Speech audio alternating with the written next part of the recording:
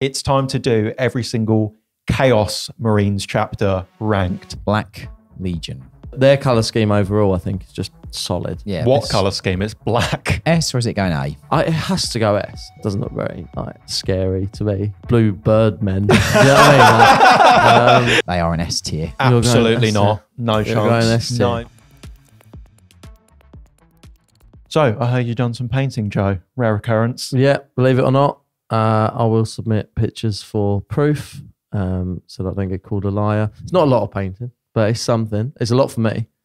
We haven't seen the proof yet, so for all I know, this is giving you a couple of days between when I edit this video to slap something together. Yeah, I'll do a little bit more in the time that before I submit it to you. But yeah, I've been playing Underworlds a little bit more often, so it's kind of spurred me on to paint. And I know we've spoken a little bit about having a reason to get models done or an army done or whatever, and that's definitely helped with me. It's a cool little cycle, really, because it's like I picked that warband to use at first because I really like the models. Which warband is it again? It's the Null's Spirit Pack, I think it's called. I know it's what from you the mean. Nullwood expansion. Is that like the Slaves to Darkness one? Yeah, they're kind of like the tribal. They fit in with like the Dark Oath thing that was revealed recently, pretty much. It's that kind of vibe. And I thought they looked really cool. So I started learning the game with those and I've enjoyed playing with them. So now it's cycled back around to like, okay, I do want to paint them then.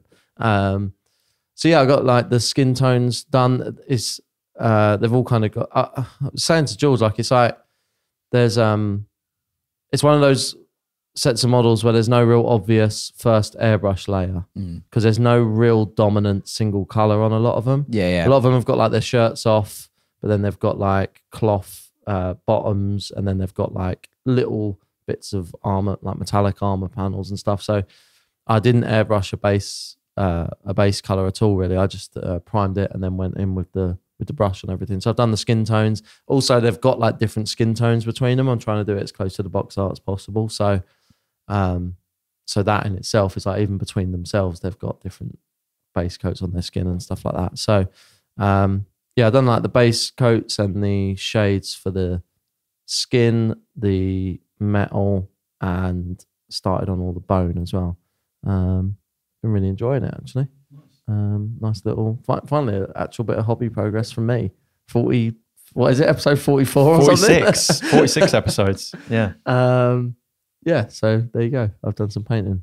Nice. Enjoy it, and I'll update you again on episode 80, whatever.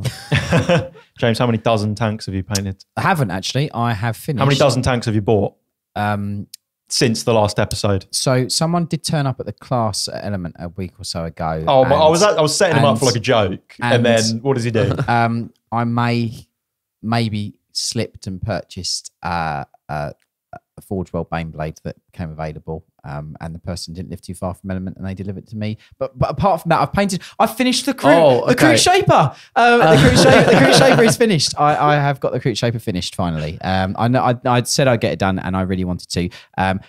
No more mention of Baneblade, please. So Just walking down the street, tripped and fell. I thought my phone landed on the floor, and it called this number that just so happens to be the guy who had the Forge World Baneblade, and he just sort of interpreted that it was me, and then of his own free will decided to come to the store that he happened to know that was going to be at the specific time that we'd arranged. Like a bat signal, he just turned up. Yeah, not the Baneblade in the sky. Yeah, quite funny little thing earlier, actually. George walked in to James's office, and James was ordering a tank on eBay for a job, and it was like the instant moment of like you going, another tank. It's not for me, it's for a job. Yeah. You walk in and he's on the computer screen. It's not what it looks like. It's not what it looks like. Yeah, it's not what it looks like. No. Minimising the tabs really quickly. Yeah.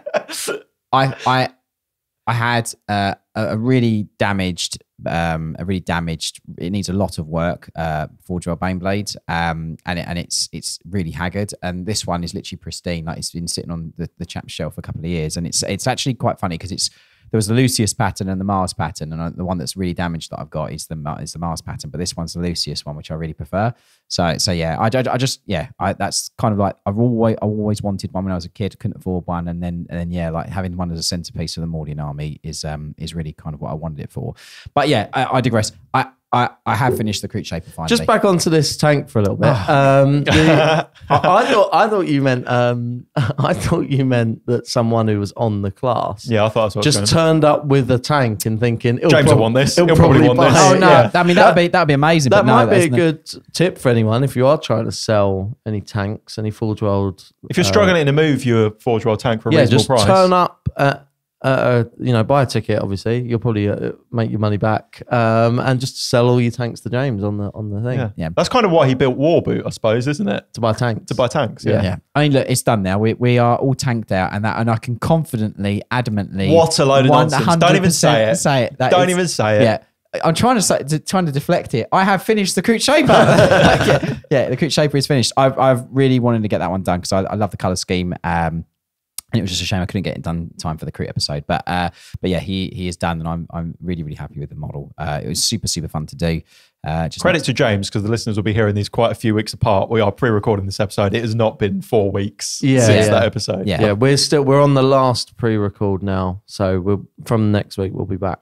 Yeah, we'll be back to normal. Back to normal. So yeah, but he was great to paint. Just next time, don't spend so much time on the base. So We've spent more time painting instead of spending your time ordering models off of eBay. You probably get something finished. It took seconds. A few people commented about that Space Marine part as well. Yeah, they did. Yeah. So everyone with a different answer. I was about to say the unanimous one seemed to be that it was from Abaddon. It's not. No, it's most people were saying it was from Abaddon. Was it unanimous? I saw every single comment. I saw. Most people that I saw were agreeing it was from the Abaddon kit. It's not. But then it's also, it could be from Be'lakor, and it could be from Harkon World. It's from none of those. No. So the part that I used is actually from the new Possessed. So that's where it's from. I don't know. Didn't even know I had one. Yeah, one of the Possessed has got a Dead Space Marine for the base. Yeah. So I did. So yeah. So thank you. I can't remember for love nor money who the person was that commented saying it was a Possessed kit, but it is in fact from the Possessed kit. Was you just bits hunting, or did you have the Possessed? No. When I saw people commenting on it, I was like, I really just from my own. No, I meant how did you come by it originally? Because I haven't seen you paint any Possessed. I think it was in the bits box, in one of the bits boxes in the office, and I think I just raided it, permanently borrowed it. Yeah, nice. So I permanently borrowed it. Can't give it back now. It's got perks of the job. Yeah. So into a bits box. Yeah. As artists, we know how time-consuming painting miniatures is, especially if you want to achieve a high standard for tabletop or display. Life is busy, and we don't all have 8 hours a day to paint. Plus, if you're still early in your painting journey, it may feel that you're a long way off ever owning your own beautiful army for your games. For 10 years, Siege Studios has been delivering bespoke miniature painting commissions to collectors and gamers all over the world. We have a world-class team of artists from Golden Demon winners to ex-studio painters, collating hundreds of years of collective experience. Here at Siege, we offer a series of painting levels and services to meet your needs and budget, whether you want a favourite character for your display or a stunning gaming army. We pride ourselves on offering well above the industry standard of quality and our customer experience. To see our gallery, learn more about our services, and get a quote now, head over to siegestudios.co.uk or head to the link in this episode's description. Okay, so we have done every single Space Marines chapter ranked. It's time to do every single Chaos Marines chapter ranked. So, fun one this week. We've got all of the officially supported GW Chaos warbands. When I say officially supported, these are the ones that are on GW's website and they happen to have models currently for 40k or models painted in these schemes. So I'm calling that like official. There are some others, we would be here all day. So same way as we've done for the Space Marines. We could do similar to what we want to do with the Space Marines. Actually, we could do like a second. There'll probably be a follow-up with some of the other ones. On that note, if anyone has watched the Space Marines one that we did, if you'd like to comment what chapters you'd like us to include in a part 2 of that, then that'd be quite helpful. I think. That'd be good. Sweet. So it's on the screen now for the listeners. We've got a few down the bottom here. We're going to do these in kind of a semi-random order, I think, and go through these. James, do you want to give us the lore pitch? What have we got first of all? The Iron Warriors, the Sons of Olympia, a brilliant warband legion, whatever you want to call them. I think that for me, they're just very cold, merciless. Obviously, all about that fitting for us as a business. That a siege-orientated warband or legion. You have a bit of a history with the Iron Warriors, don't you? Yes, I do. I had an army that I had for quite some time. Go back. We'll have to. I'll link the episode in the description of this. We told this story on a past episode. It is wild. It's mental. Yeah, I think we did a clip of it as well. But yeah, I'll find the actual episode. Yeah, we'll find that and link it below. James had his army stolen. It was wild. So so long story short, I sold it. It got stolen as a porch theft in the States. The person I sold it to, and then it got crushed in the back of a dust cart. So that was fun. Quite fitting that they're pre-naming the name of the Iron Warriors before they became the Iron Warriors was the Corpse Grinders. So it's a full circle for the models on my part. Obviously the person that stole them was a fan. Clearly, he wanted to give them a proper send off, as they would appreciate. Exactly. Yep. So Perturabo, obviously the Primarch, or otherwise known as Pete Turbo. A really, really cold, merciless, bitter kind of evil legion or warband, whatever you want to call them. If you like hazard stripes, have we got the warbands for you? But yeah, he's so the Primarch's awesome, like really, really merciless, kind of like cold, very sort of like bitter, evil Primarch, which I've always liked something about Perturabo. I don't know. I think it's his gauntlet guns as well, which are quite cool. I've got these awesome gauntlet weapons. I'm reading the Siege of Terror at the minute, and I've just gotten to the 3rd book, which is a great series, by the way. But I didn't realize that he was one of the like lesser maniac Primarchs. You could say semi-sane. In his own, I mean, he by anyone the bar is low. He seems sane because everyone else is so mental. By any normal metric, he's a lunatic. He just hates everyone. He just hates everyone. For me, I think because I have a bit of a history with the range or the warband, for me, I'm going to place it as an A tier because I think they're really cool. I do like them, and I think the metallic scheme is really fun for painting as well. Like that splash of yellow and black with quick hazards. For painting. You got very grim darkable, I'd say. Is that a term? Grim darkable? I'm making it a term. Yeah. Are they?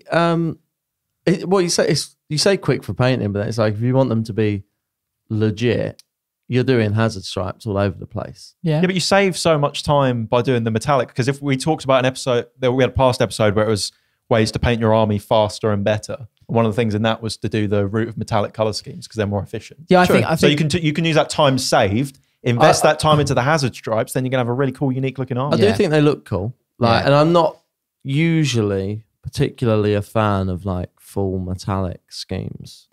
I'm also not, for the record. Yeah. I think they're really good because you've got that metallic, which you can do obviously the weathering and the bits and bobs, or you can have them clean if you want. Not that it fits, in my mind, the aesthetic of the Legion, the Warband.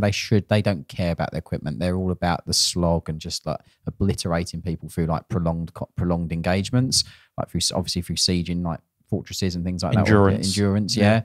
So for me, I think painting wise, they're a top Chaos Warband or livery to paint. And I think they're not my favourite, but I think an A tier for me. What are some of the like models available specific to them? Pete Turbo or Perturabo? That's obviously only like 40k. In terms of 40k, I had a quick look. The only one you've got is the Warpsmith. Yeah, the OG metal one. Yeah, which is painted as an Iron Warrior. Or you're not talking about the OG metal one? No. With the claw. No, the new one. No. Yeah, okay. Yeah, I mean he's cool. That but awesome. I guess that isn't specific to them. There was also a tank that I found that was painted in Iron Warrior. Is it a Predator? I think so. Yeah. It is a cool scheme. We've done plenty over the years. Yeah. Seen some really cool ones come through. Yeah. I like A feels high. I don't want to kick it straight off with an argument, but A does feel high. I think it's fitting for them as they're cool, but are they like? I guess like a main. Top, I guess that's kind of how I feel about like all of them in their own way. I guess spoilers. There is a bit of bias on my part because I did collect them and paint an army and had it. I painted one before. It was good fun. I like the hazard stripes. I think they are I think because I just think they've got a lot of cool little things. Their organisation, they're not praetors, they're not captains, they're called warsmiths. The thing to their detriment at the minute is they're not particularly well supported. So they haven't got anything like, you're going to have to go in pretty kit bash heavy, I think. But that's what makes it more fun from a modelling and painting in terms of an accessibility standpoint, is how true. I'm sort of hitting that. I guess that's kind of a pro or a con. Just don't excite me as much as some of the others. I think A would be a push. I think if I'm saying B, I'm happy to go B with that. I could go B. Yeah. I could go B. You could talk me into a B. Yeah. We can go. Oh, there we go. We can go B. Who have we got next? That T-Sons. 1,000 Sons. The Sons of Prospero. Magnus Red, probably the craziest magician in existence. Just what can I say? Really big shame, obviously, that nearly all of the Legion or Warband turned into dust, obviously, through the rubric of Ahriman. But they have got some really cool characters like Aaron, for example, and obviously Magnus. They've got their own infantry as well. Yeah. One of the few cult troops. Yeah. Which is quite cool. And also it's the first of the Chaos Legions or Warbands that actually is aligned with a specific Chaos God. Obviously, Iron Warriors are undivided, so they basically can align with any Chaos God, whereas Thousand Sons are best friends with obviously Tzeentch. So just to jump ahead a little bit on that note, this was kind of difficult to build up because the way GW currently does this is you've got like their main poster boys for each Chaos God, and then you've got a couple of other extra ones that just happen to have some models. So like Emperor's Children has got like Fabius. That's kind of it. Yeah. And then they're like the Noise Marine. Whereas the other ones, so like Death Guard have got their own, they're kind of like their own army. Yeah. And Thousand Sons fits into that category as well, of having like, they've got their own unique units, their own characters, their own full spiel. Maybe not as much as some of the others, because like, I think the thing with Thousand Sons is that you can have so many demons as part of the force, because that's what they heavily rely on. So you really, like they don't need as many kits because they've got so many demonic entities that they can take on the battlefield. And I think from a painting perspective of it as well, like you can do so much with it, like the Tzeentchian colours, so pinks, blues, etheric purples, things like that. Like you can put that across the infantry and the demons and really make quite I really like the like core units that they've got, like the Rubric Marines are classic. I even like the Zangors, I know a bit disliked because they're pushed quite heavily in terms of the box sets, but like aesthetically I think Zangors are sick. They're really cool. Yeah, they are cool models. I love the look of Thousand Sons stuff. I think it does look, it's a very cool design. It's quite unique when it comes to, it's weird because it's like they managed to look unique while also fitting in with the Chaos stuff. Do you know what I mean? Like it's not like a complete departure. But yeah, I really like them. I think they're cool. And I think in terms of having a Primarch model in 40k, Magnus is pretty good. Yeah. How we'll speak about them individually, obviously, when we get to them. Yeah. In terms of the available Primarchs, how do you rate Magnus against the others? In terms of 40k? Sure, yeah. What, in terms of just a model or? Yeah, we'll go just as a model. It's not my favourite one. I do really like the Magnus model, to be fair. And I like that there's at least some options on there. Yeah. You can customize them to a certain extent. We did a custom service one that I really liked. Yeah, that was really cool. That made it look very cool. And the essence of his original model was still there as well. Yeah, We added a lot of stuff around it. It wasn't like we completely reposed it or anything. But yeah, it's not my favourite. It's not, but it's up there. What about you? Yeah, I suppose they're all kind of in a similar. They all feel a bit similar, I guess, in terms of them being like giant demons. So they're all kind of fulfilling the same task. I guess they're all kind of ticking the same box. They're not like, especially like the big wings and whatnot. But yeah, I guess put it like pretty middle of the road. Yeah, I guess. It's not my. I always juggle this between the two. Like I do like the Magnus model massively. Something about Mortarion model that I prefer. I don't know why. We'll get to that. We'll get to that. I'll try not to tread around that too much. Don't worry. Well, he'll be coming up. But I would say like my favorite part about T-Sons is the characters and the like the Rubric Marines and all that. Yeah, I think I just like the general vibe that there's not many armies that are so centered around the kind of psychic magic type feel. Like there's a lot of like sorcery and stuff in there, isn't it? Especially with the characters, and you have the like exalted sorcerers pack and stuff like that. They're brilliant. They're great models. I think for painting wise, they just have there's such variety in what you can do with them as an army and as a faction. I think that my take on it is just from the painting side of things. Like I think there's a lot you can have. Well, just to rewind this as well, that is how much like in the Space Marines episode, that is how we're going to be doing all of these. It's more from a painting, modelling kind of most of it. Yeah, I think it is an overall. We're not going to get into rules or anything like that. Yeah, gaming is probably the least of our worries with this stuff, but like painting and some lore and just general vibe and design and stuff is where we're going, I think, isn't it? Yeah. But, okay, where are we gonna put these? I would go like I would probably put them in at 8. They're like a staple, cool, good Chaos. I'll agree with that. I think they're on par at least with the Iron Warriors that we've already done. So Well, that's kind of how I'm going. Is I would say they're better because I would put them in A, and we obviously put them in B. Because So if we're talking this from the perspective of painting, because they have factually more things open to them as a range, and there's a lot more that does actually help tackle. them as well. Yeah. I think A is where I would probably put them. I think there's going to be a few people quite disheartened that they're not an S tier thing. So quite a big popular one, aren't they? I guess. I wouldn't know really, to be honest, because my painting circle is quite, I guess, insular. So Quite loyalist. Yeah, quite loyalist, yeah. They're pretty. You know, they're a staple one. I wouldn't be if one of you had come out and been like overly obsessed with them and want them in an S. I wouldn't be against it, but yeah, I think A's good. what we got next? What we got next? Emperor's Children. Ooh, do you want to give us a bit of a rundown? Yeah, the only legion to wear the Aquila, the Emperor's sigil or mark, which is quite a big thing for them. He gave it to them, and then obviously they turned traitors. That's not obviously a good thing. Obviously, Fulgrim Primarch, they come from a planet called Chemos as well. So they're all about perfection. For anyone who doesn't know too much about them, Obsessed, you could say. obsessed, yeah, slight obsession, yeah. Align themselves with Slanesh as well. So probably not my favorite of the Chaos Gods. Color scheme is sick though. Obviously purple, really cool color scheme. I'm going to interject because technically talking about the Chaos Gods does not foreshadow any of these. Slanesh is probably my favourite one purely because my favourite model from the range. Keeper of Secrets. Keeper of Secrets. I knew this was coming. Yeah, true. I mean, Keeper of Secrets is a cool model. Technically, it's not Emperor's Children though. It's just, No, but that's Slanesh. That's why I was piping in there with that. Yeah, I suppose so.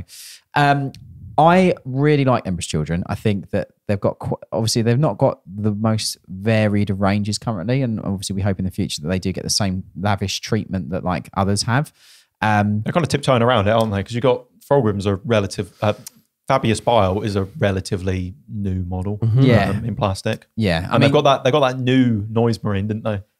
I feel like that. You can't really count that. I'm not counting it as such, but it's kind of an acknowledgement of their existence. Yeah, true. I mean, I think it's really hard for me. I think that they have probably some of my favourite characters from the Legion.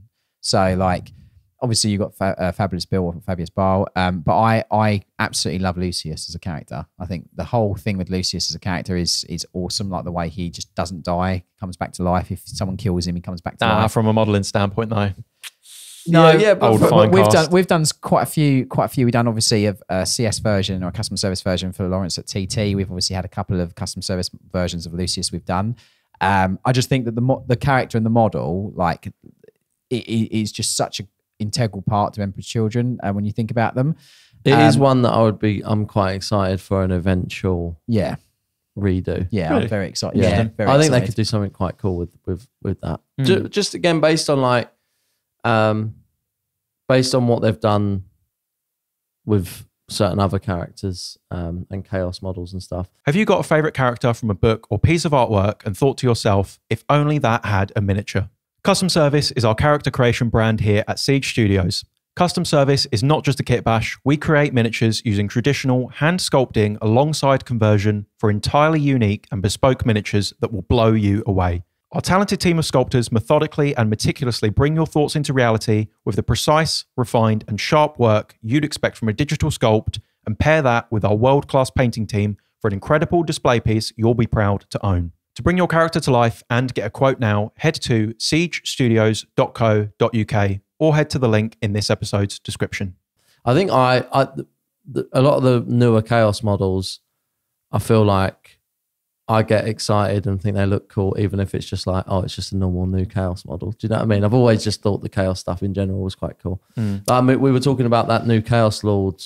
I know we didn't really discuss it fully on the podcast. There was a new Chaos Lord revealed a little while ago. Was it at Adepticon? Yeah. Was that Chaos Lord? And it's like, most people were like, oh, cool. It's like new Chaos Lord, whatever. And I'm like, that looks sick. I love it. Like, so I think, it's easier to tick my boxes with chaos stuff. So most of the old characters coming back, I'm quite excited to see. But yeah, I think that'd be a cool one. I think for painting as well, the color scheme, the gold and purple, and like using accents of like of turquoise and things. I think there's lots of things you can do with the painting of it that just make them as an army really interesting. And I love like the older style of like the black and pink as well. I think that looks really great, like that high contrast between those two colors, like with really cold kind of like highlight stages on the black. I think for me, the overall scheme and everything just really sells the army. It's for me, it's one of my favorite of the actual color schemes. I actually prefer the 30k purple than like the pink, 40k pinkish situation. Yeah. So I was just gonna say, actually, we've done a few. We get asked for this like every now and then. I've seen other people do it. Where does the kind of skin tone one come from? Like a lot of people do like a. Well, it's either purple, like original, or it's bright pink, or it's that like fleshy. Yeah, that's what I mean. Like, where do people do like the pale flesh? Like where that pale flesh looking armor, like where you do like kind of, and then like pink in the recesses and stuff, like we did for Lawrence's Lucius. Yeah. Where does that come from? Is that an actual thing, or is that just people started doing it because it looks cool, it fits with a chapter? Or to be honest, I think that there's some earlier Emperor's Children models that the one thing that Games Workshop did in the past, they did do metal sets of miniatures. So there are metal like faction specific ranges of things. I'm quite sure that I think one of those early sets, the metal sets, had the armor kind of similar to that. So that flesh look. And that flesh look, I think that's where it came from. Plus also the original OG Fabulous Bile has... He's mixed both the names there. Fabulous Bile, yeah. They have that kind of fleshy color on his cape that he's got. I think that fleshy color is cooler than the pink. Personally. Yeah, it makes more sense. It looks really cool, especially we touched on it on a roundup a little while ago where we did a Fabius Bile that had like a really realistic flesh cloak on it. I think it looks cool on like the cloak and stuff like that because it's like, yeah, that's supposed to be skin stitched together. On the armor, I'm not sure. I just wasn't sure where it came from. It looks cool, but I wasn't sure where it came from, like whether it was an official thing or it seemed like enough people do it that there must have been some kind of official. Yeah, I'm not sure where that comes from. Yeah. I don't see it as like a replicating flesh as a material. I just see it as like color that's flesh. Well, I kind of see it as like they've got the pinky purple armor and they've covered their armor in flesh. Yeah, I kind of like how I thought see it was supposed to be like flesh was stretched over it. Yeah, I guess it depends how it's been painted and depends what the models are specifically. Yeah, but as just a color concept, I think it's quite nice. Yeah. I also realized that I totally got their homeworld wrong. It's Chemos, not Colchis. I just realized that when I was thinking about it. But people have already left the comments, James. They're waiting around. It's well, anyway, we can just rewind that bit. Luton anyway, watching fuming. Yeah. Have I taught you nothing? Yeah. I'm so sorry, Luton. So for me, I've got to say, it's because they are the warband of perfection. I'm going straight in with they are an S tier. Absolutely not. No chance. No, I'm going S tier. No. I'm going S tier. I was going to say A just because I think I would put them on par with Thousand Suns for me overall. But where are we at? I'm going to acknowledge my biased opinion because I'm kind of jaded about the Emperor's Children. Because I had a massive army project that I was painting for them. Yeah, but think of I didn't have a good time doing it. Think of the Keeper of Secrets. Do you like her? Or them? I don't know what. It. Yeah, I don't know what. It's a demon, isn't it? Yeah. So. S tier all day long.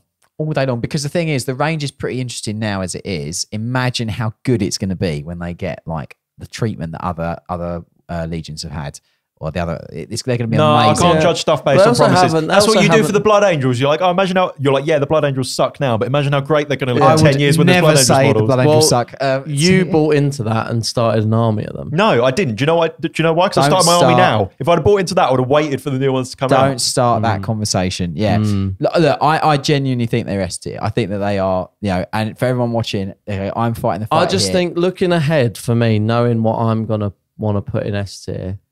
I wouldn't put them next to what I'm going to suggest. Personally, I won't go any lower than an A tier then because they are. I think they're amazing. I would go A. I would go A. I think A is. I think we have to. B's pushing it for me. No, B's pushing it. You're outvoted here, George. It's got to be A tier for them. Sorry. A does kind of meet in the middle of the range of all of us. I acknowledge the democracy. If you want to go A, yeah, I think in the spirit of not having an argument, let's go with A. I wonder if there's going to be any that we like, that like people get as annoyed with us about as Raven Guard. Yeah. So there's quite a lot of people that weren't too happy about that. It's all in good fun. It's all in good fun, everyone. Yeah. What have we got next? Well, with that being said, the next one for me is going to the bottom of the pile, and I'm going to say that straight away. Hasn't even named them yet. I was just saying, like, everyone, don't worry, like, don't get too ahead of yourself. James is like, no, sorry, this one. sorry. Anything that is affiliated, associated, or has any blood connection with Erebus can go in D tier straight away. The actual. You haven't said who it is yet. It is the one and only word bearers, the sons of Colchis, the sons of Lorgar Aurelian, the worst Primarch in existence. I absolutely hate word bearers. I think that they are the worst. I can't believe they are. I'm sorry to say this, but they are the most boring legion ever. Yeah, Erebus. Anything associated with Erebus can just go away. Like, honestly, they are the worst legion. I honestly don't really know anything about. Have you read them. the Heresy books? That's how boring they are. Like, Yeah, it literally, I don't really know. Well, I love how like they saying that they're boring because they like read books all day or something, and I'm saying, I don't really know much about them. You're like, well, have you read the books? Yeah, but if you'd read the Horus Heresy books, you would know that Erebus is a Class A. Yeah, I get that. Absolutely. Well, I know that from conversations that we've had before. Yeah. But sometimes I gravitate towards a character like that. You know, sometimes I see a bit myself in. If you see yourself in Erebus, I'd be worried. Yeah, I'd be quite worried. Yeah. I'll have a look into it. And I'll get back to you. I just think that like there are so many better like Chaos Legions or Chaos Warbands than Word Bearers. I just find them really, really boring. What would a Word Bearer fan, as you know them, what would they say is the reason that they like Word Bearers? What do people like about them? They're red. It is a nice armor color. I'll say that. They get to summon a lot of demons. They're very, very in cahoots with a lot of the demonology of chaos, which is the thing. Like, they do a lot of demon summoning. That sounds quite cool. So that is the only saving grace for them. But I'm sorry. That is the legion that spawned the first heretic, the arch heretic. You can't give him any higher position than D, and I will not be swayed on that. You swayed me on Emperor's Children, but I am not allowing them to pass. What models do they have like available? So what ones have this one was one that was included in Spirit, because looking around there is some sort of out of print stuff. They're kind of floating around on the edges. But no real, current, it's more just a color color scheme situation. Yeah, they do have. I know we're talking 40k, but they do have 2 Forge World Horus Heresy Praetors. Obviously, Horus Heresy, they've got quite a few different units and things, but I think it's a real shame that they're Word Bearers. But I actually really like the models, the 2 Praetor models. Yeah, I've painted those. The Terminator one's the pretty Terminator cool. one, and they kind of remind me of the Thousand Suns one, and so he's got like a big fire. Yeah. Fireball thing. Oh, I know that. Yeah, I know that model. Those models are cool. I'll give them that. But other than that, I'll be honest. They're not like, I don't know a lot about them. That's good. Then we can just vote for each other. D. Look, I'm going to get outvoted and put them in D. However, for any Word Bearers fans listening, they don't sound all bad to me. I'm going to do some looking up. I think the armor's cool. I'll say it. Worse than Raven Guard. Oh, God. Do you know what, George? I'm going to go with you on that one.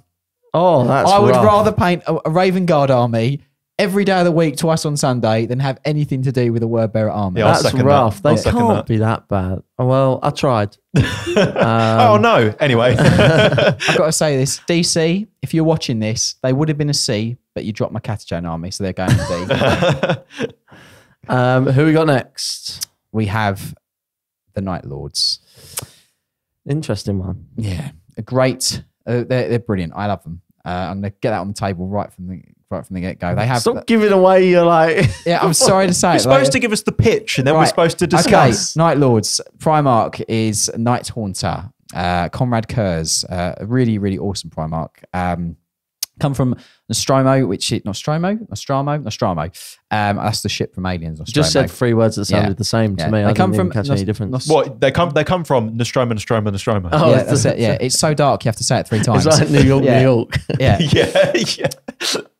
So it's a world that's shaded in night quite a lot, which is quite cool, as in the background of them. And all of the Marines, like the whole thing of that planet and that world where he kind of landed after being separated, is like there's a lot of like thievery, like crime. And I was going to say, if you are hating on word bearers for apparently Erebus being such a horrible person, yeah, and then you are now going to praise Night Lords, and knowing the type of people or type of Marines and stuff that get roped into that. But the thing is he goes there. They're not exactly nice people. I don't think anyone on this are nice people. He goes when he lands there. He basically creates so much fear on the planet of him. Okay, and like he's combating a lot of crime and stuff that's happening, trying to do good on a planet that is ultimately a bad place. He kind of like galvanizes and harnesses all the individuals on that planet for the greater good, which is obviously the Great Crusade in the beginning. So you can say he kind of tries to wield that negativity in a positive way. Hear me out, Joe. They got cool lightning on their armor. Yeah, I was going to say that. I know that. Yeah, I mean, I'll give them that. Yeah. I do think they're cool as well. Actually, they're almost like a cooler. They're a cooler take on, you know how like the visual aesthetics of Raven Guard we were saying were like the gothic, like emo-y type thing. This is like a cool version of that. Yeah. Like the Raven Guard one of it doesn't look cool. They're like Raven Guard if they were more into pyro. Yeah. I really like them as a Legion and Warband. I think there's some really interesting characters. Like you've got Sevatar, you've got unique units like Atramentar. They've got the new kill team. Yeah, the new kill team. The new kill team is amazing. Chainsword Skeleton Man is amazing. So yeah, I mean that's the official name. Yeah, the aesthetics I'm all on board with. I think they look great. I'm a fan of Ride the Lightning by Metallica, so I know I'm familiar with the great album the aesthetic. I'm all for it. But if I never connected those dots. I don't know how I've never connected those dots. It's basically the same aesthetic. Literally just the same thing, isn't it? Of that aesthetic. Yeah. I'm gonna have like a little miniature James Hetfield. Yeah, I imagine that's what they listen to. Imagine they're a fan. Just Ride the Lightning plays as they come down on the drop pods. That's what they listen to. Yeah. But the thing ultimately for me that really made me massively enjoy them as a force is the books by Aaron Dembski Bowden. So the trilogy, all about First Claw. I've not read any of their books, to be fair. They're amazing. Like the books, they're really dark, and there's a lot of bits in there that are obviously very fitting for 40k. But the books, the First Claw books, or for the Aaron Dembski Bowden trilogy for the Night Lords is just amazing. Like really well written, and that kind of like made me fall in love with the characters and the actual Legion itself. So yeah, I'm gonna say this. I do think they are S tier. I do think they are S tier. Where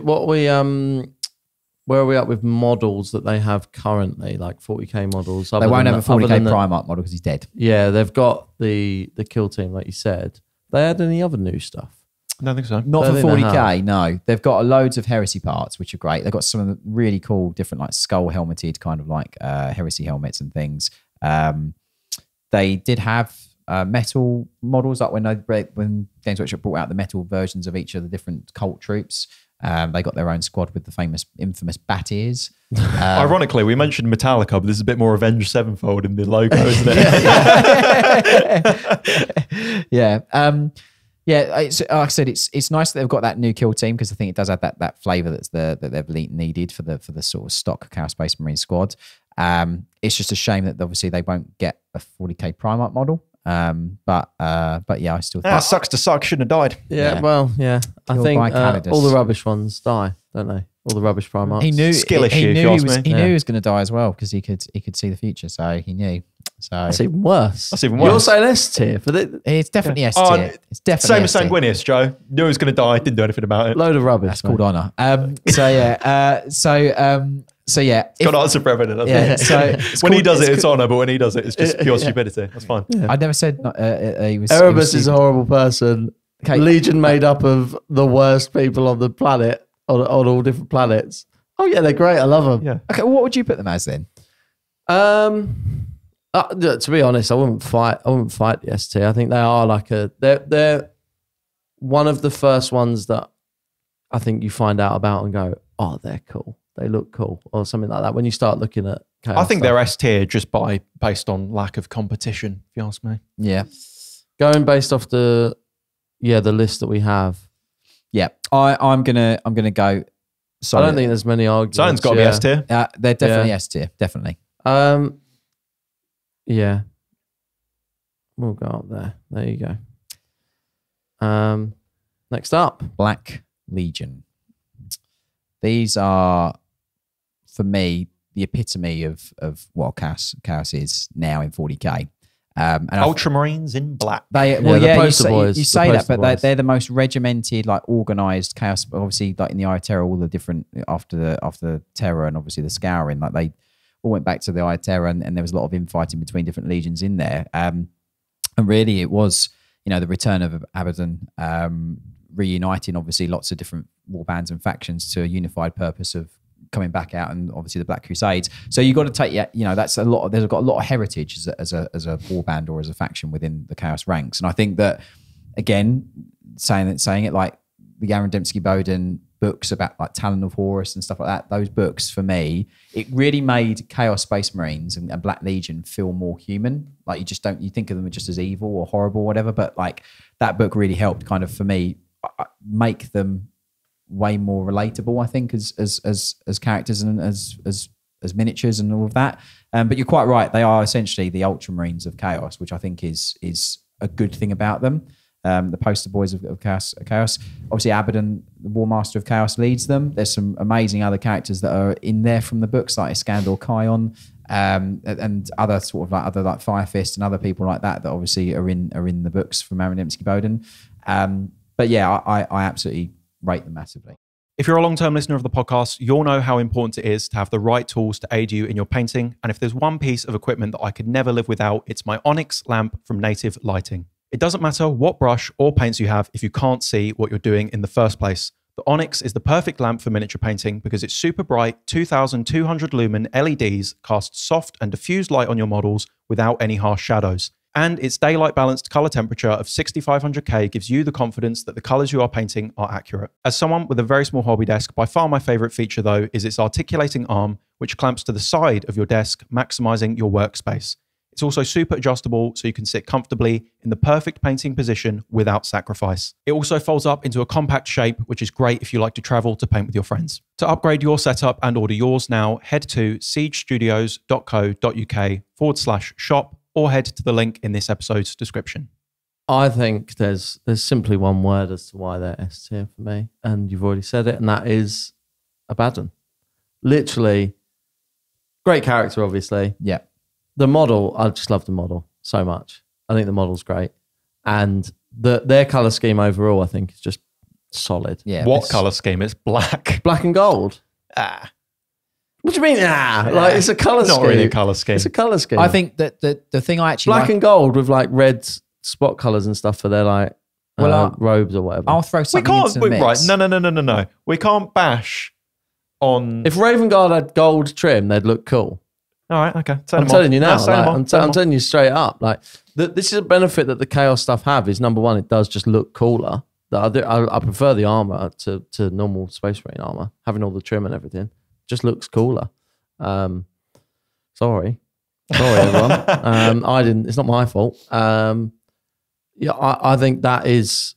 But I'm always excited to see a new Black Legion box art model and see how it looks. I guess they suffer from the same thing the Ultramarines suffer from, as it's like the default overexposure. I'm gonna throw something in because this is something that's quite relative to me because I like Black Legion and I also like another one of the ones that we're going to discuss massively. And I actually personally have a collection of a hybrid of both, which is a thing I think is really cool.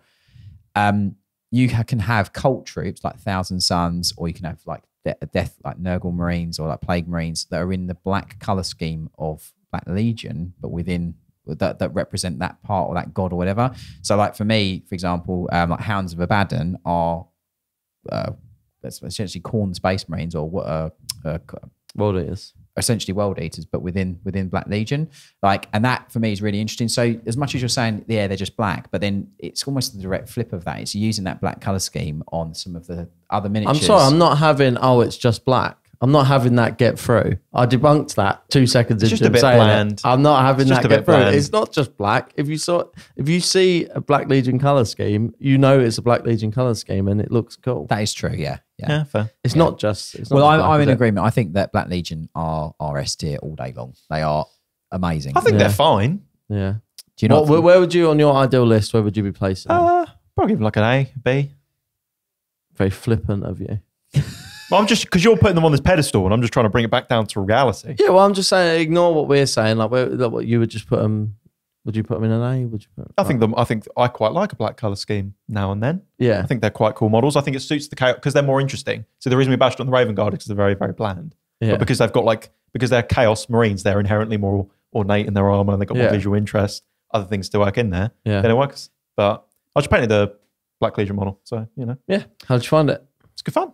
Yeah, it's nice, crisp black armor with the blue highlights. It looks great. Looks nice. It's a great. What are we colour doing scheme. then? Is it going S or is it going A? It has to go S. It can't be next to. I'm happy for it to be S because I think they are that good. If you two want it in S, put it in S. That's fine. Yeah, S tier. I'm in control of it anyway, so I will put where I want. Next up, Death Guard, Sons of Barbarous, the children of Mortarion, the Carrion Lord. What nicknames are mad. Like to know all them off the top of his head. I can remember. These are going to that. slip under the radar for the listeners who aren't like super well versed in all the nicknames and whatnot. Yeah, I do like Death Guard quite a lot. good. I do. I don't think they. For me, they've got a great model range. Just get that. The model range is fantastic. I think they were the first. Correct me if I'm wrong. They were the first to get like the rejuvenant treatment to get all the refresh. I think that they just benefit from the fact of because they've had some of the best treatment, they've got some of the best models, therefore they're seen as one of the coolest chapters, or warbands. But that's just because the other ones haven't had as much love.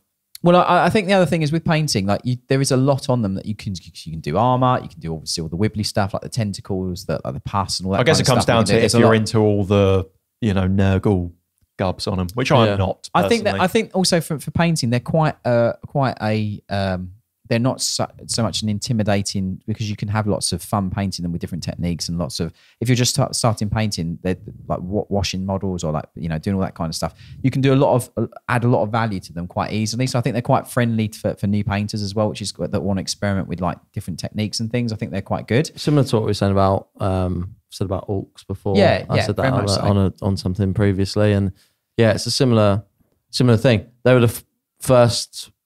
One of the first things that I started painting when I got back into it, and I kind of loved them since. I think even like story wise, it's a very cool story, and it's I do like when they have like this specific, almost self-contained story to these chapters and things like that. Like obviously stuff like Black Legion and Abaddon and stuff, it's like very broad and that he's involved in so much stuff. And with the Death Guard, I think the story with them, like how they become kind of diseased and how that was like, it was them, initially trying to save their legion effectively and not realizing that, or not necessarily knowing or caring that that's what that meant was to live in like permanent state of decay. Yeah. And to see that as a gift. I do quite like the color scheme as a concept. I will say I first fell in love with it. Where it was specifically I can really vividly remember it in the 2018-2019 Kill Team. That was when I was quite new to painting. I picked that book up and going through there. There's just it literally leaps out at you on the page because it's so vibrant. It's just I'll put it up on screen for people. This really awesome artwork. The color scheme I really gel with. But for me personally, all of the excessive, tentacles and pus and all that stuff is not for me. It's an aesthetic choice that's gonna appeal to some people. I think it appeals a lot to horror movie fans and stuff. A lot of people that are into monster movies and things like that. I see a lot of people do them. I initially started painting mine as more almost like sea monsters, like sea creatures. Kind of doing all the tentacles and stuff like blue and things like that. And I quite liked that aesthetic to it because there is that sort of side of it as well where it's a lot of the toxic pools and so there is a water element to their thing anyway. I first liked them. I read the Eisenstein book, the Heresy one. Yeah. There's a character in there called Gulgor who dies and then he gets brought back to life by Nurgle, like to fight on the Eisenstein against Garrow, and that was the moment for me that I was like, yeah, they're really cool because like they like the unrelenting kind of, they just keep coming, which I think is something quite cool about them. Isn't Typhus in that book as well? Typhus, when it was Typhon. Typhon, yeah. And their backstory is really awesome as well. I've got to say, it's like, as much as I do like them and I like the model range, I think they've got a really diverse model range and like lots of different interesting things, fun for painting, etc. They aren't for me like a top one. I think they're really high, but I don't think me personally. So I'm going to table that. I think where this is going. I think they're A tier for me. I would have said A as well. Personally, I would say S. I would say S because I think that they are. I get that it's a specific aesthetic that I think is going to throw a lot of people off. But that's the reason why. People off, yeah. But also Mortarion for me is the coolest. Mortarion is probably the coolest. Yeah, but then Mortarion Primarch. is the coolest Primarch. He is, yeah. Like, as in like the in terms of the model, the model is the coolest one, I think. Yeah, like Mortarion's very cool. amazing. I mean, I'm going to have to accept defeat on that one, but it's a high A. It's a high A. Yeah, you can put it in front of Thousand Suns. Yeah, go on, kick the Emperor's Children down. Yeah, kick the Emperor's there we go. Yeah. I mean, if we're going to do that, there we go. But I agree with that. I do agree with that. Yeah. However, the next one, just because they're red, it's got nothing to do with them being red. I can tell you that for a fact. Like as Dave would say, Mini Wargaming Dave, if you're going to do Chaos Blood Angels, it's going to be the World Eaters. Yeah. I think he said the other way around, didn't he? Yeah, but I'm flipping it. Oh, okay. Well, it's not as he would say then, is it? That's as he would say it. He was saying it was the other way around. He was like, Blood Angels are the closest. If you're gonna not paint Chaos, then you might as well paint Blood Angels because then it's like you're painting World Exactly. Eaters. I'm doing this in reverse. Yeah, it applies. It applies. Yeah, World Eaters are amazing. And I think the aesthetic, like the gladiatorial kind of like feel, Angron being this Primarch that just does not care about his children or his sons at all whatsoever. Like they've got no psychers as well. They hate psych. Like, I just think it's a really cool aesthetic. It could do with like a nice bubble bath and a cup of tea. Just really calm down. Really, couldn't it? Yeah. Pampering weekend. Off to a spa. Angron at a spa. Yeah. It's nice relaxing jazz. light a candle. Yeah. I do love the World Eaters aesthetic and just the cool aesthetic in general. I think if it is Chaos, then I want my demons to look like, big and demons, red, the devil. Yeah. Like it fits, and I think it is. I think they almost should be the poster boys more than I'd agree with you, yeah, personally, because I think when you are getting into it, I remember hearing about like Chaos and Chaos demons and stuff like that, and that they weren't necessarily the first ones I saw. I might have seen like Zinch or something first, and I was a bit like, it doesn't look very like scary to me, like little blue bird men. You know what I mean? Like, whereas like this is like the devil basically. It looks like classic kind of Lucifer type thing. It's cool aesthetic. I know we're not talking 30k in this episode specifically, but they do have my favorite 30k character series model in Khan the Bloody. Yeah, it's a great model. Yeah.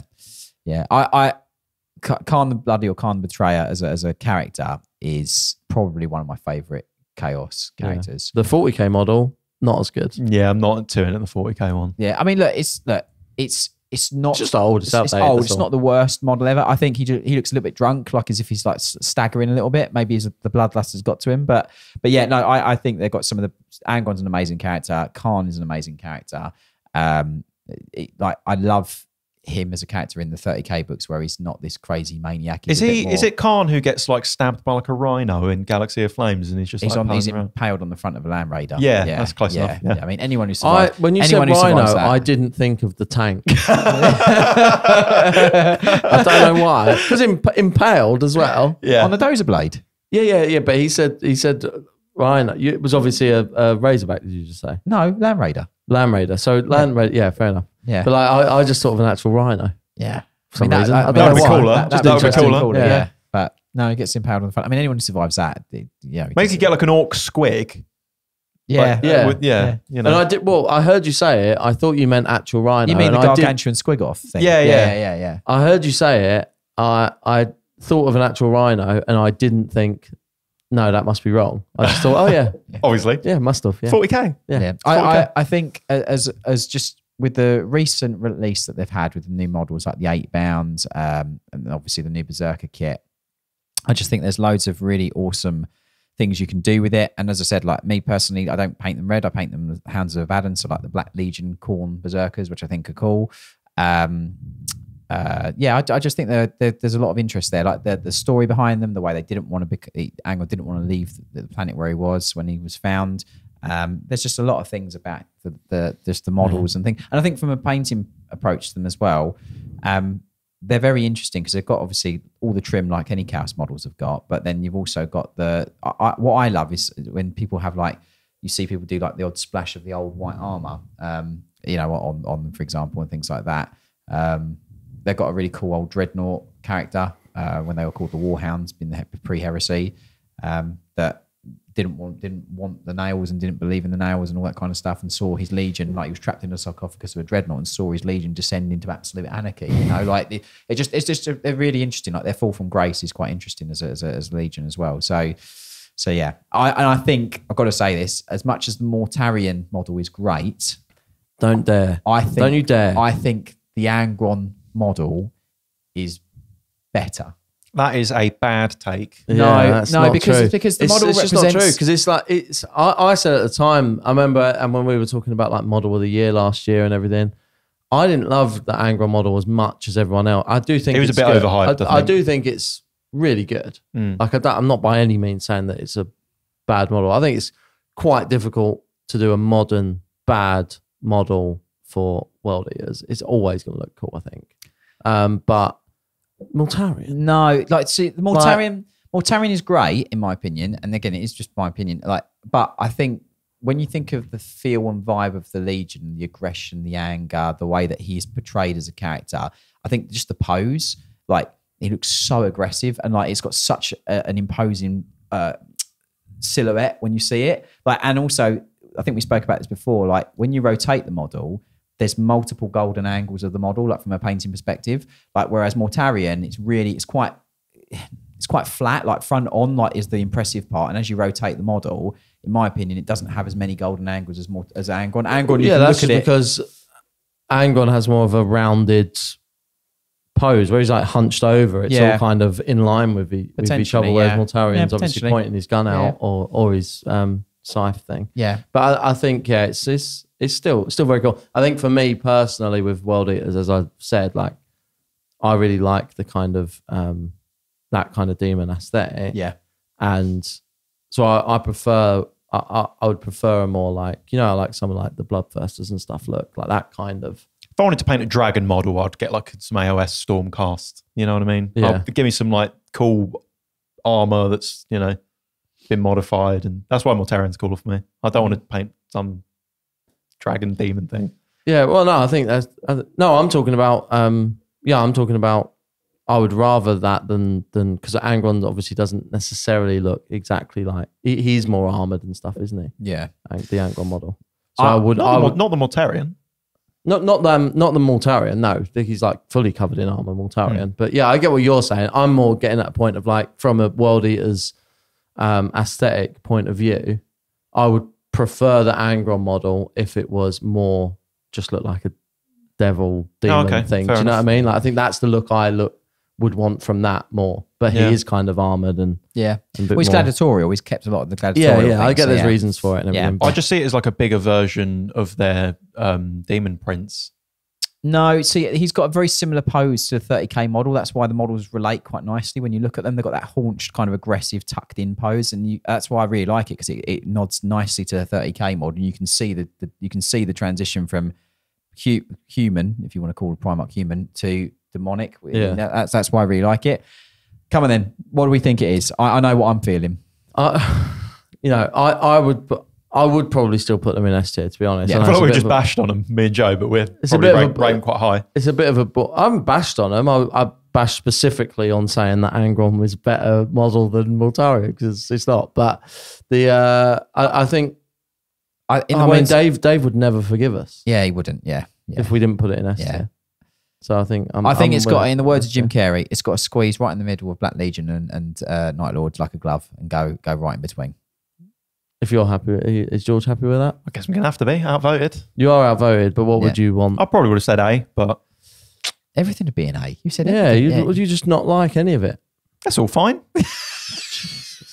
Stick it, leave it where it is. Yeah. So that's it. That's the final list then. Yeah. Is there anything like, just quickly, like a quick roundup of each of us, was there anything that your personal list would look a bit different? So James first. Or are you quite happy with where it all is? I would probably have put Emperor's Children above Thousand Suns for me. So it's just in a minuscule... In a minuscule It would have been that. Yeah, that would have been right. I mean, yeah. Yeah. I mean, for me, now that we've built it, I probably would, looking at it now, I probably would have moved Iron Warriors down one. And then that would give me room to push maybe Emperor's Children or something down one. Fair. Death Guard would be up as well. Yeah. But Word Bearers are at the bottom. Night Lords are at the top. That's me done. Word Bearers, I will be doing some more research into, just to clarify whether I think they're as boring as you two say they are. Nice. But until then, I'm sure that's quite on brand, because I'm sure they would appreciate me doing some reading and some research. So that is very much on brand. We frequently hear from you with questions asking how you can paint like our team of world-class and award-winning artists. Teaching is something that all of the team here at Siege are very passionate about, and we want to share with you the methods and techniques that we use to paint every single day all of the incredible miniatures and armies that you have seen from us. With the Siege Studios Patreon, you'll gain access to a growing catalogue of over 300 step-by-step tutorials covering a huge variety of colour schemes, miniatures, painting styles, and techniques, from beginner-focused foundation tutorials to full character masterclasses. Each lesson comes in a beautifully designed and easy-to-follow PDF format with accompanying artist commentary, with new tutorials added every single week. Your subscription also includes access to our private Patreon channels on Discord, so that you can interact directly with our artists, asking for questions or feedback. You'll also be supporting the podcast directly, helping us to bring you these episodes every single week. So if you want to take your painting to the next level and make the most of your very valuable hobby time, head over to patreon.com/Siege Studios. Question of the week time. Thank you everyone for submitting your questions for question of the week. If you have a question that you would like us to answer on a future episode of the podcast, please leave it in the comments down below on YouTube, or if you're listening on audio, please fire us a DM on Instagram at Paint Perspective Podcast. This question comes from Pillars of Adventure, who says, "Gents, I have a question about a weird new experience I had this week. I bought my first Astra Militarum Sentinel, and I was really looking forward to building and painting it. I'm not new to the hobby modelling, but I didn't really enjoy the assembly process, and now that it's built, I'm underwhelmed and very uninspired to paint it. I could move on or persevere and paint this stupid laser chicken that I'm growing to hate. Any tips on how to get past this phase in the process?" Well, firstly, I've never heard anybody call a Sentinel a laser chicken. That's the best description for it I've ever heard. I think specifically the new one. Yeah, I can get on board with that. That is absolutely, all I can imagine is one now covered in feathers. So, in answer to the question, we've definitely been there before, where you've built a model and it's been a bit arduous, or you've haven't had the best experience with it. I think the best thing I would recommend for that, for me, would be to go and Google images and look at loads of awesome versions of it painted. There's some really cool short stories that involve Sentinels, like pilots, like squadrons of Sentinels that you can read. There's a Talon one, if I remember correct. I can't remember what it's called, but I'd find something that involves them that normally gets the gears going regarding painting it. But yeah, like having a bit of a break, looking at the model painted in the regiment that you want to paint it in is also a good way to do it, as I mentioned. But that's kind of how I would approach it. I always find that once a model, even if I don't like it, once it's primed and like airbrush base coated, or however you do base coating, once that like initial paint is on the model, everything kind of levels out, if you get what I mean. Like when you're looking at like bare plastic and you can't really like envision it, even like after you've just like primed it all and it's all just, once you just see it all one color, it's all like flat, you're like, okay, like I can reset. You kind of like tick the boxes like the build being finished, because it's now like got paint on it, it's like ready to go. Yeah, and then seek out other inspiration, I guess. Especially if it's something armored like that, where your first base coat is going to basically do most of the work. You're going to look at it and go, Oh, I haven't actually got that much left to do. You have, but you will feel like you don't have that much left to do. It's supposed to be green and it's green now. Yeah. So I'm nearly there. Yeah. I think also if you're really not feeling it, having a separate model on the go. Just put, if you're not, we've spoken about it loads. With painting, kind of accept what you want to do in the moment and listen to that. So if you aren't excited to paint the Sentinel right now, have something else on the side that you are really excited to paint, and you can flip-flop between both of them. Cool. On that note, we will finish the episode right there. Thank you everyone for listening to this week's episode of Paint Perspective. If you want to support the show, you can do so in a number of ways, but mainly we have a Patreon just for you podcast listeners. If you go to the description of this video, there's a link down there. You can support us over there. Helps us to bring you these episodes every week. If you cannot afford to do that, then we understand. Please leave us a rating or review on iTunes or Spotify. That would also help us out massively. And don't forget to engage with the video, like, subscribe to the channel, all those wonderful things. Thank you everyone. We will catch you next week.